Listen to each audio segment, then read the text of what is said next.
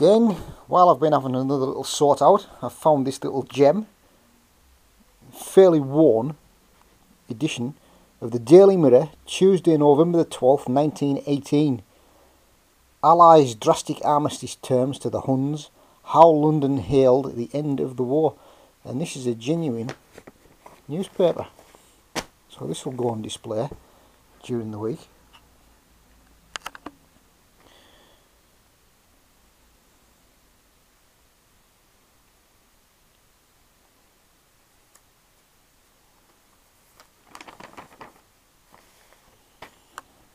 How joyful Londoners kept Armistice Day in the streets. The King's delight. Our submarines. 44 Hun warships sunk.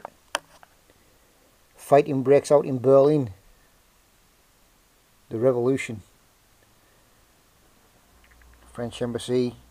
Berlin Soviet meets.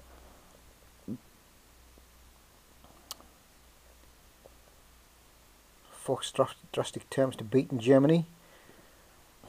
Duration of armistice, 36 days, all U-boats to be surrendered and 74 warships disarmed. Heligo-Lander base? Question mark. The Prime Minister in the House of Commons yesterday gave the terms of the armistice. The main points are as follows. Immediate evacuation of Belgium and Alsace-Lorraine and Luxembourg. Evacuation by enemy of Rhine lands complete within 16 days. Railways of Alsace-Lorraine to be handed over. Immediate repatriation without repatriation of Germans, of Allied and United States prisoners.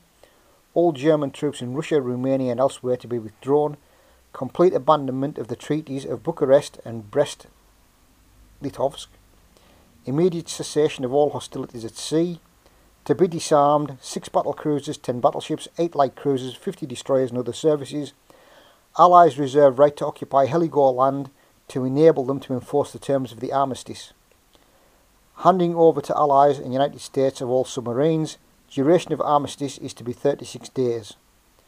The Prime Minister said the terms included the surrender of 5,000 locomotives, 2,500 heavy, 2,500 field and 30,000 machine guns. Last shot of war to be fired at 11 AM.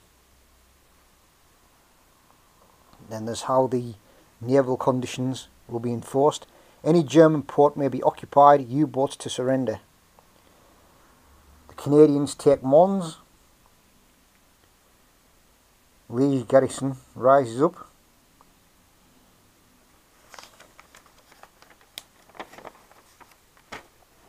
Huns acknowledge absolute victory of the Allies' armistice, brings 4 years' slaughter to an end.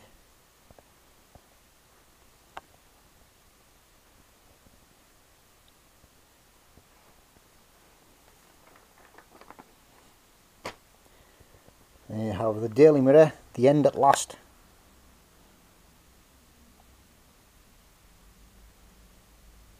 Peace Day.